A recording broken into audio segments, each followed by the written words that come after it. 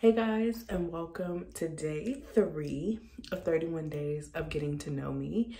And today is a little mini story time. So I'm just going to talk about the last, let's say, year and a half, 2 years since we've been in the pandemic, and kind of just talk about what the next year or two looks like for both I and for Love and Happiness. So first things first. To recap the last year and a half to 2 years, Paul and I were living in Los Angeles.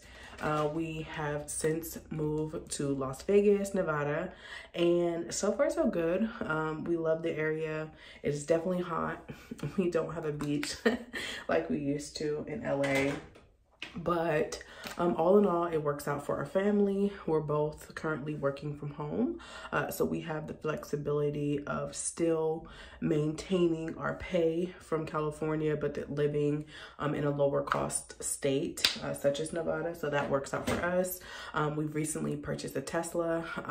And so that has been crazy. And it's been like a dream come true for me. I have been having that vehicle on my car since 2018 as a dream car, and so now I have it, and it still feels a bit surreal for me, but I'm getting used to it, and I'm gonna be trying to do a video about our recent road trip that we took from the West Coast to the East Coast to visit my mom, probably this weekend.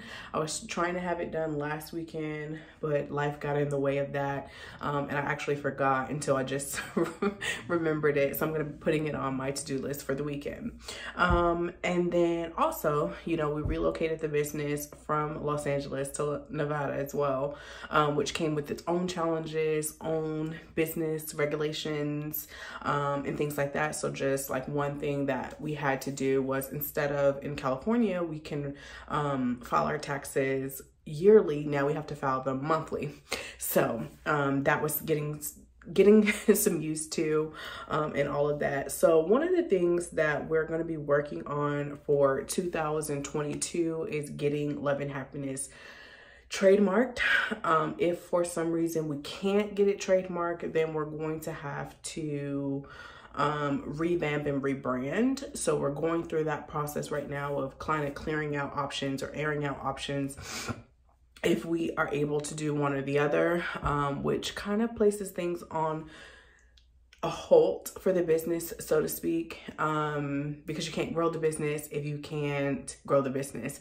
But with that being said, I hope to give you guys an update in the next couple of months in regards to that process and kind of walking you through the behind the scenes of what we're doing, how we're doing it, how long it takes. But for now, you know, the business is operating as it is. In September, we released our Rituals collection, which is catered to self-care, meditation, and overall just well-being or wellness for your well-being. So initially we had candles and bath care. If you guys follow me for my self-care Sundays, you guys know that I normally take a bath, where I feature bath products such as bath bombs, that I normally get from Lush, bath salt that I normally have from Love and Happiness, unless it's another company that I'm using at the time, bubble bath, and then roses. So that's traditionally, you know, what that's catered to. I'm either lighting a candle or lighting incense or something, and playing some music. Have Palo Santo or sage or something like that to cleanse and clear out all of the negative energy from the day or from the week. And so moving forward, we are going to be solidifying more wholesale clients. So what that means is you'll be able to get all of your Love and Happiness needs in like maybe retailers. I know we had a contract with Walmart at one point in time, and we're also looking at a contract with Amazon. And so those are all challenging within their own rights, either whether it's Amazon or whether it's Walmart. You have to have inventory, you have to have staff. And at this point, it's just a team of 1 or 1.5 life with my virtual assistant. So it is a bit challenging to grow your business, to build your business. This is year 2. Next year will be year 3. And we've grown so much from an idea that I had when I was unemployed, when I moved to LA. And then kind of like just now the forefront and having repeat clients, new clients. So I'm totally blessed, and I cannot wait to share everything that we've been thinking of. For me, I think where I see Love and Happiness growing is really just on the staple products that we need and have to have every day. So for me, I've been on an incredible journey of just meditation and just peace and just joy within my life and creating what I think is best. You know, being a Black woman and being married, people automatically assume that you want kids. And so we really have to just be okay with setting our own life and setting our own expectations, and saying no. You know what I mean? Like, we have an amazing life. We're in love. You know, we're still fairly in that new stage of marriage. I mean, we only been married, like I say, 4 or 5 years at this point. We've been together about 7 years.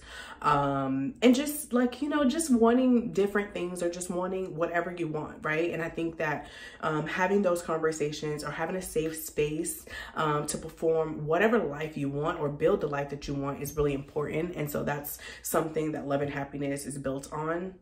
It's really just creating the life that you want, being happy, and being okay with whatever it is. So like I said, Paul and I are great.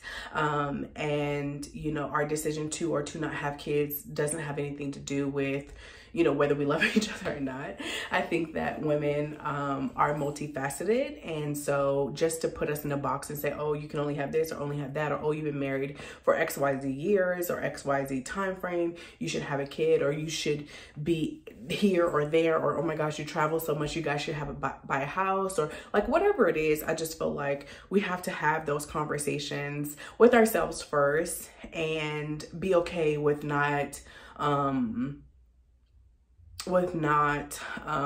diving into those stereotypes.